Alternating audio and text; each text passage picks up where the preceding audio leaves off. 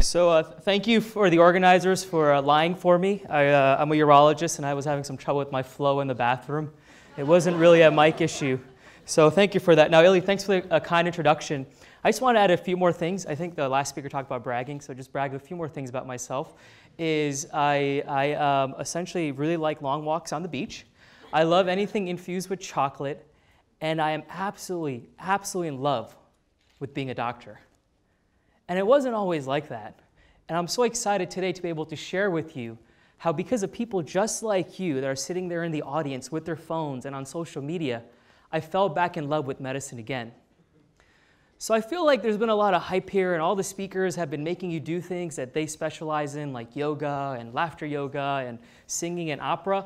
So I feel I should use something that I specialize in, and that's urology. So I'm going to ask all the guys in the room to basically stand up. Women, you really can't do this, and if you can, then talk to me later. But I figured what we would do is laughter testicular exams. And I would teach you how to do your self-testicular monthly exam as a urologist.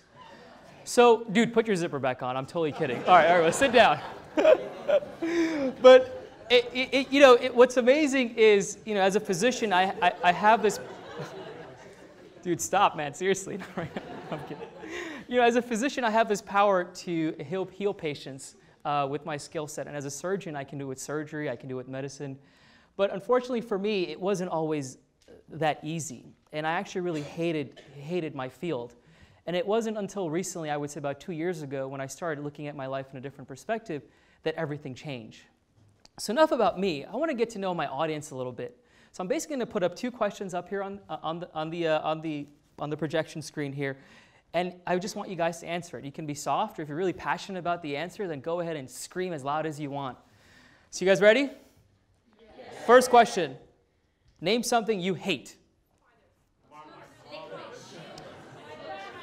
Oh, doctors. I think I heard mother-in-laws a few times in here too. All right, next question.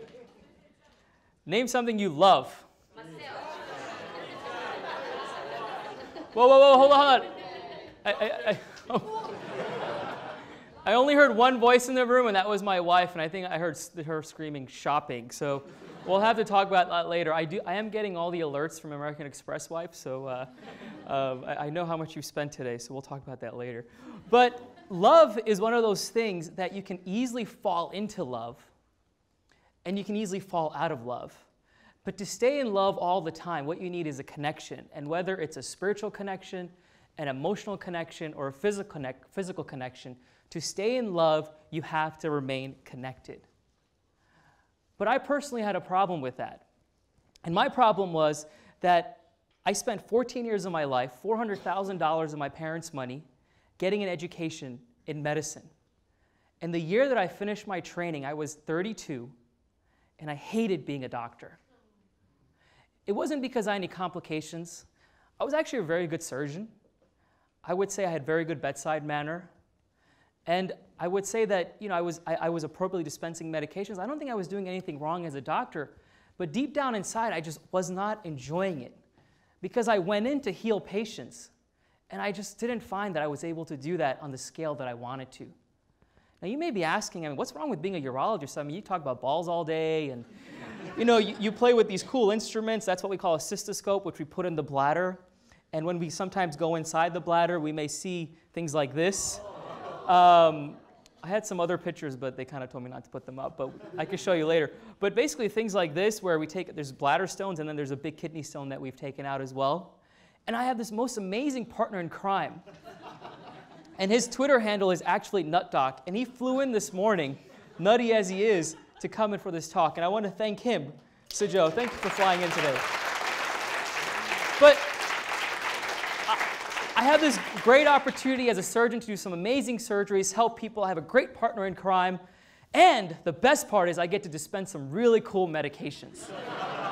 I get to give you medication that helps your flow in the bathroom and helps your flow in the bedroom, guys. What is there not to love about being a urologist? But the problem was I just felt like I wasn't able to connect with him. And it really came down to me feeling more like a hypocrite rather than a doctor. Because I would be sitting there in my office in front of the patient, and I would be telling my obese patients, hey man, you have infertility. Your estrogen's a little high. To kind of bring that back down, you really need to lose 20 pounds. You know, you really do. Whereas I was 20 pounds overweight myself. I would be sitting there in the office with my patients that have kidney stones and be telling them, you really need to drink increase your water intake to 10 to 12 glasses a day. You need to only take in 2,000 milligrams of salt a day. You need to change all this stuff in your diet. And I was that same doctor at Taco Bell that same day drinking soda and having my weak salt intake in just one session. I was a hypocrite. And what hurt me the most is my patients that had sexual dysfunction. I would be sitting them eye to eye with his wife or his partner next to him and telling him, you really don't need medication. You really just need to communicate what you want with your wife. And I was that guy that had zero communication with my own wife. I was a hypocrite. Why did I even deserve to be a doctor? And it gets you thinking, you know, am I just alone in this? And I'm really not. If you look at statistics, if you look online, if you look at TV, any publications, there's this whole new phrase called physician burnout. You know, 58% of doctors would never do it again.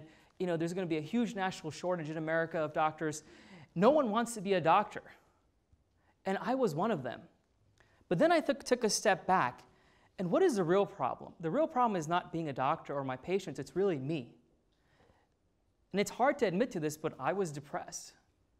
And sometimes it's hard to tell why you're depressed. You know, you don't need one exact reason. But I just wasn't connected to my inner self. So it gets you thinking, like, why did I even do this?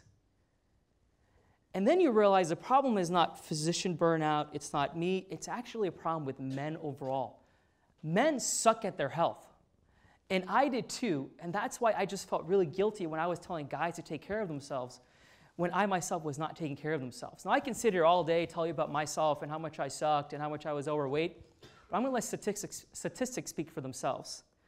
24% of men, when they need to go see a doctor, will not go see a doctor. 74% of men in America are overweight or obese. 80% of suicides in America are males.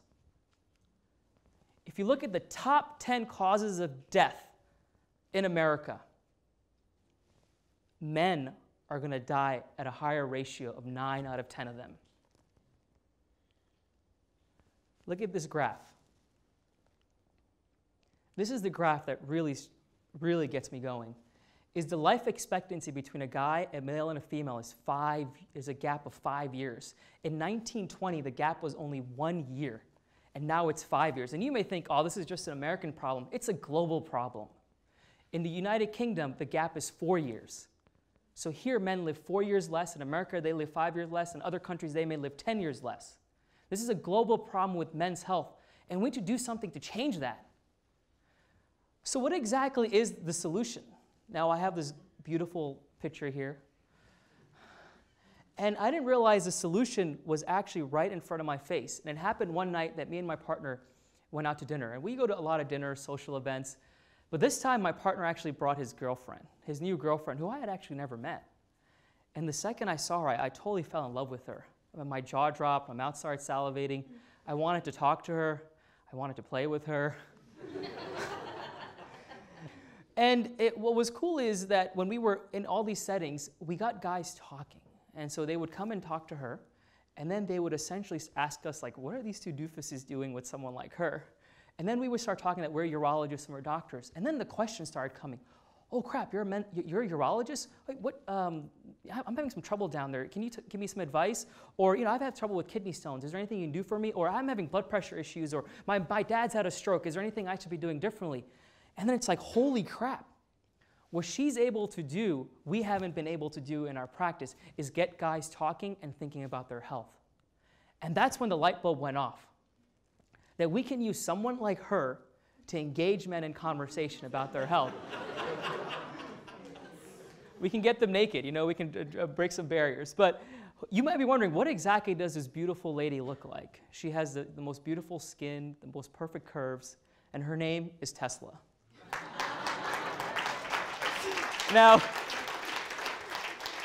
just for full disclosure, I am not paid by Tesla. The only communication I have with Tesla is with Elon Musk, and it's more of a one-way communication on Twitter. So if anyone knows him here, I just want one like or one, please. That's all I want, Elon. But what we did was we decided to take this car that was essentially a male magnet and to get guys to start talking about their health. And it was amazing what that car was able to do. Now you may be wondering, well, do guys really care about their car? So we actually did a survey of 1,000 men. We asked 2 simple questions. What was the make and model of your first car? And over 80% of men knew the make and model of their first car, but only about half could remember their last doctor's appointment. So that's when the idea came is, why don't we take this car and take it on the road? And last year, that's exactly what we did. In a matter of 6 weeks, this idea hit the road, and what we were able to do was amazing. You can turn the sound off. What we essentially did was we drove for 11,000 miles over 26 hours, nonstop engaging men. And how did we engage men? Number one, we engaged them on the road. So this car needs to be charged up every hour and a half or 2 hours. If my partner's driving really fast, almost every hour. But we stopped the car, and every stop we had rallies just like this, where we had sometimes 10 guys and sometimes hundreds of guys come in to talk about their health. But what brought them there was the car and the various technologies that we were using. While we were driving, we engaged them on social media, either through live webcasts with over 40 international men's health experts, or just on social media with us doing fun things and talking about various men's health topics. What was really cool was the statistics. We were able to raise, this is all nonprofit, able to raise over $20,000 for research and scholarships, but we were able to engage over 350,000 people in a matter of 1 day. 350,000 people. That was the wow moment, that we have something here that we're able to engage men. The second wow moment was, for the past 3 months when we were planning this and driving, I didn't have one negative thought about what I was doing. I love waking up. I love going to see my patients. I love being a doctor. I fell back in love with medicine again. And it was through the car, it was through the technology, and it was through people like you that engaged us and started improving their health with our simple message. So what was that simple message? And this is a message I really want you to take to heart, because this is a message I want you to relay to yourself as a guy, and as a female to relay to someone that you love that's a man in your life. Treat your body like you would your car. It's just that simple. You buy a new car. Yes. It could be the most expensive car, it could be the cheapest car, who cares? But you buy it, treat it like you would your car. So if you have a flat tire, or if you have an engine light go on, what do? You go straight to the mechanic and you get it fixed, because you need to use that car. You need that technology to get from day to day in all your activities. But at the same time, you know your car needs an oil change. You know your Tesla needs a battery pack change. You know that the wiring and everything needs to be checked out so that you can get the full 100,000 miles out of that car. And you do it because you have to. Well, your body is the exact same way. If you have a headache that won't go away, if you have a rash on your skin that just feels a little unusual, if you have blood in your urine, then you should be doing the same thing. You should be going to your mechanic, which is your healthcare professional. And the same way, just like your car, there's guidelines. Your body has guidelines too. It doesn't matter how young you are, if you're 10, 15, 20, or if you're 100. Every single year, there's guideline-based surveillance checks that you need, whether it's a simple physical exam, a single handshake with your doctor, or a blood test. You need to treat your body like you would your car. Just like you get your car checked, your car tuned up, you need to do the exact same thing with your body. It's very, very simple. So taking that simple message, we went crazy this past year. So this past June, we decided to basically infuse our entire campaign on steroids. And this time, we drove 6,000 miles. We started from Central Florida, in Claremont, Florida, which is right outside Orlando. Yes, Orlando, the home of Mickey Mouse. You really don't know the half of Orlando until you actually visit it. But there's some amazing things happening there, and that's where we launched off again. We went all the way up to New York, and then we started driving west. So 6,000 miles over 10 days with the exact same message. Treat your body like you would your car. Take care of it and get the full 100,000 miles out of it. What was really neat this year is we got a lot of publicity. We were on over 250 media stations. We hit over 440 million impressions on social media. On top of that, we got this letter a few months ago, a letter from the president, basically saying that, I guess he was watching, and he acknowledged our drive for men's health, which is pretty cool. If you ever got a letter from a president or a prime minister, it's pretty cool. It shows that you are definitely making an impact. But that's all fine and dandy, but that's not what the whole goal was. The whole goal wasn't to get these high statistics. The whole goal was to reach out with people like Willow. Willow was a lady that we actually met on Periscope. Periscope, if you don't know, is a live broadcast platform that you run through Twitter. And what we essentially did was, I was just fooling around. Me and Sidja were just fooling around, talking about various men's health things. It was the middle of the night, and then she started interacting with us. The next day, she tells us that, oh, you know, I made my husband watch you. The third day, she says her husband is now making an appointment with her doctor. On the fourth day, Periscope is kind of stalkerish. You know exactly where you are when you're talking.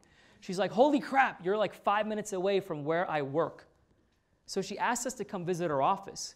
We went there, connected with her staff, and this connection of men's health essentially went from just a simple, funny exchange on social media to now hundreds of women to where she lives. A very simple message. Treat your body like you would your car. So great, we've helped all this men, but what about us personally as well? Well, I already mentioned that yes, I'm feeling much better mentally, but physically, if we're going to be talking the talk, we need to walk the walk. And me and my partner have now made a commitment to our health as well. In total, we've lost about 15 pounds this month. It may not look like I have a long way to go, but we're getting there, and we're exercising, and we're eating better, and we're controlling what we're putting in our bodies, because again, our body is just like our cars, and we want to treat it like we would. So how do you connect all of this stuff? Well, I have basically two missions, and these are the two things I want you to take away today. Is you only have one body. You can always go rent a car, you can always go buy another car, you can always take the tube, but your car, you only get one opportunity. So take the best care of your body. And for me personally, I don't want to see my wife live the last 5 years of her life alone. I don't. And I want the opportunity to spend 5 more years with my kids and spoil the hell out of them, and while doing that, pissing my wife off. But that's what I want, and that's what 5 years will get me. That's a long time. That's a lot of memories that we can create. And it's very simple. All I have to do is control what I put in my mouth and control what I do with my body. And obviously, there's certain things that we can't control. Things can happen. But if you look at the statistic of 5 years, it took 100 years to get to this point. And are we going to wait as guys 100 years to get healthy? We're not. We're not going to wait 50 years. We're not going to wait 30 years. We're going to do this. Our mission is to do this in the next 4 years. Our goal with the Drive for Men's Health is by 2020 to change that statistic. I want to come back here in 2020 and show that we changed that statistic. So ladies, are you with us? Are you going to help us? Yes. I don't think you're too excited. Ladies, we really need you, trust me. Ladies, are you excited to drive with us for men's health? Yes. How about guys? Are you willing to make your commitment? Hell yeah. Make a commitment to change and drive yourself for men's health. Guys. Yes. So with that, I want to thank you, because allowing me to connect with you on social media, you've helped me fall back in love with medicine again. Have a healthy day. Thank you, and Jai Swaminarayan.